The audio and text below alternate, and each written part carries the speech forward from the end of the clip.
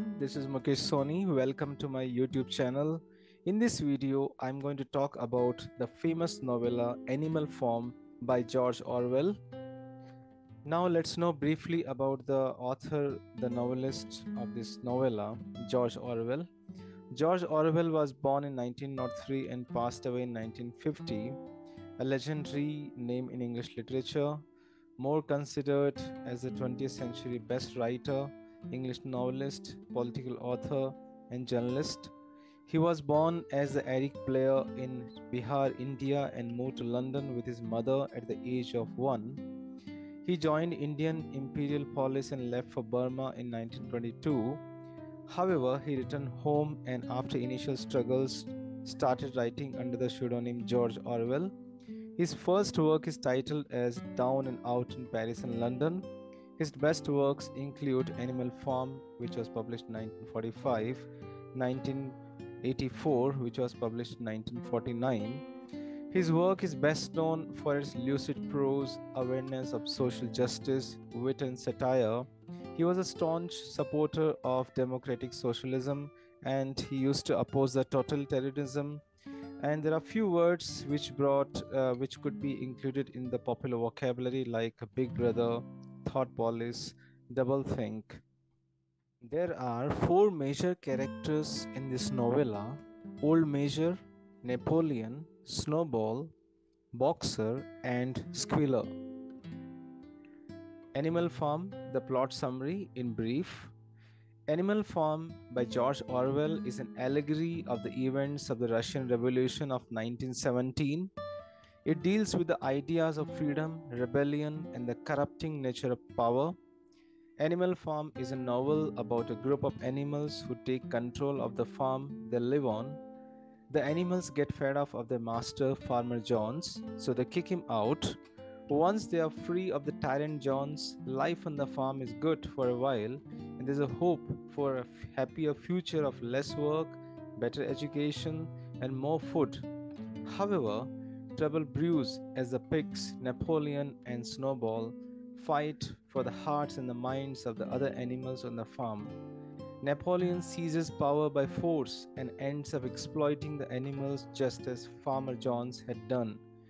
The novel ends with the pigs behaving and even dressing like the humans the animals tried to get rid of in the first place. Let's know the social and the historical context of this novella. Animal Farm was written by George Orwell in 1945. This novel is an allegory even though it is set on a farm and stars a cast of farm animals. It reflects the events of the Russian Revolution of 1917. The animals are all clever representations of Russian politicians, voters, and workers. George Orwell used the novel to make his opinions on Russian leaders heard. Animal Farm, the key plot details. Old Major, the prize boar, calls a secret meeting of all the farm animals on Manor Farm. He states that rebellion against the human master Mr. Jones will one day come. A cow starts the rebellion by walking into the store shed.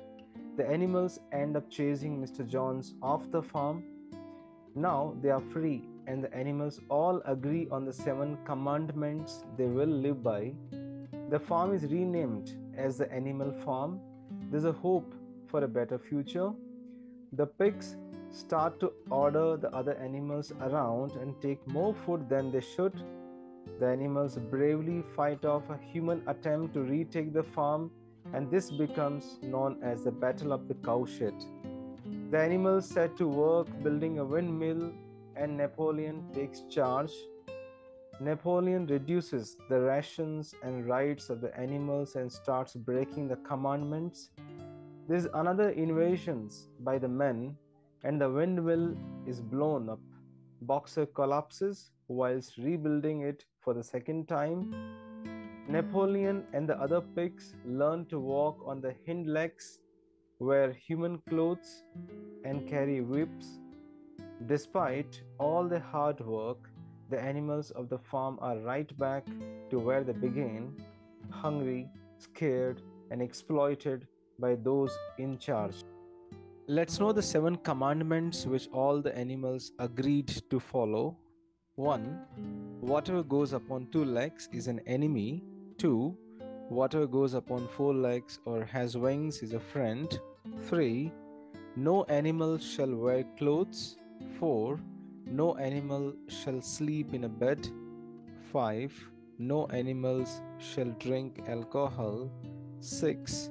No animal shall kill any other animal. 7. All animals are equal. Now let's discuss the plot summary in detail. Old Major inspires the animals to rebel. Old Major delivers a speech to all the farm animals. He points out that their lives are difficult, full of hardships, and they live in slavery because of the way Farmer Johns treats them. According to Old Major, all men are enemies, all animals are equal, and one day there'll be a rebellion. He then teaches the animals a song called Beast of England. The song is about animals overthrowing men and being.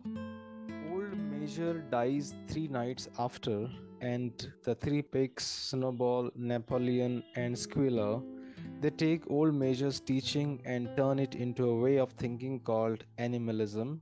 The rebellion comes when Mr. Jones forgets to feed the animals and a fed up cow pushes her way into the store shed to look for food.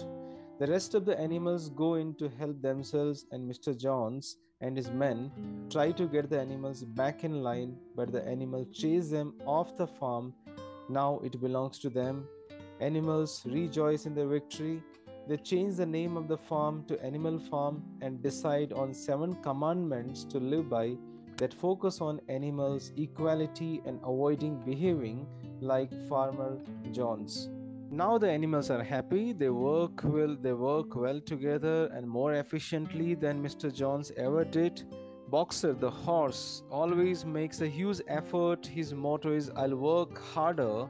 The pigs begin to teach the others to read and write. It is hinted that Napoleon steals some milk for himself after the first day's harvest. The 2 pigs, Snowball and Napoleon, they often argue during the meetings. Snowball sets up committees focusing on education, reading, and writing. He reduces animalism to one idea for the simpler animals: 4 legs good and 2 legs bad. And the sheep regularly chant it. Napoleon, however, thinks educating the old animals is a waste of time, so he focuses on the youngsters, in particular the 9 puppies that he takes away from the mother to educate them himself. At this stage, the pigs start taking any extra apples and milk for themselves, and some animals complain. But Squealer persuades them, saying that if the pigs don't take any extra food, Jones might return.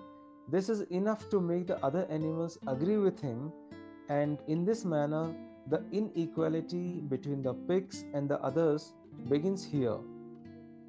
Now, Mr. Jones and his men, they are trying to retake the farm, but the animals fight against the invasion, and this fight is known as the Battle of the Cowshed.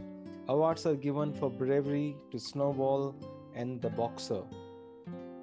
After the Battle of Cowshed, Snowball suggests building a windmill. Napoleon thinks that they should spend the time for building up the food stores instead of building up the new windmills. So, as the animals are about to vote on this matter, Napoleon calls his dogs into the barn. They are now fully grown and they chase Snowball away. So we have seen here now the Snowball is thrown away by Napoleon because Snowball would like to start the windmills, whereas the Napoleon would like to start the new food stores. Unfortunately, supplies and food run short, and the pigs start contacting with the humans. They move into the farmhouse, sleep in the bed, get up quite late compared to other animals. An incident occurs with some hens who protest against unfair treatment and refuse to hand the eggs over. Napoleon stops their food, and 9 of them died as a result. After this, Napoleon holds show trials where any animals that had spoken against him has to publicly confess the crime and will be killed later. The animals finished the windmill for the second time, but with no longer working hours and less food. During another attempted invasion by the men, the windmill is blown up. The pigs then break another commandment by drinking alcohol to celebrate the victory of the invasion. The farm is proclaimed a republic and a president is elected, but there was only one candidate to vote for, that was Napoleon. During the rebuilding of the windmill, Boxer Falls, the pigs claim that they will look after the boxer, but they sell him to a horse slaughter. Squealer lies to the other animals, telling them that Napoleon ensured that Boxer got the best treatment possible. The pigs use the money from the sale of Boxer to buy whiskey. Now, the time moves on and the pigs grow fatter while the other animals work harder and are given less food. They now cannot remember if they were better or worse off under the rule of Mr. Jones.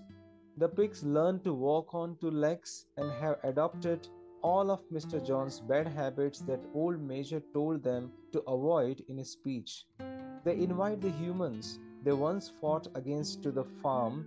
Napoleon declares that the farm will be called Manor Farm again, and the animals watching the meeting cannot tell the difference between the humans and the pigs.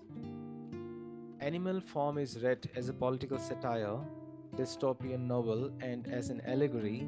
According to Orwell, this novella reflects the events leading up to Russian Revolution of 1917 and Stalinist era of Soviet Union. The novella in fact depicts the rise of Joseph Stalin and communism in the former Soviet Union. The pigs in Animal Farm represents Stalinist, whereas Napoleon's rise to power symbolically suggests the rise of Joseph Stalin to power. A strong satire on fascism, the novella allegorically narrates the story of animals of Manor Farm revolting against the humans in the hope of bright future, but only to witness the crumbling of the utopian ideals and rise of absolute corruption under Napoleon and his supporters. Animal Farm was rejected by many publishers before it finally got published in 1945. Even to this day, Animal Farm is considered to be one of the classics in English literature that blends political purpose with artistic flavor. Dear friends, thank you so much for watching this video. For more videos, don't forget to subscribe and comment. For online classes, you can contact me on 6361617669 or you can mail me mukeshenglish@gmail.com. Thank you once again.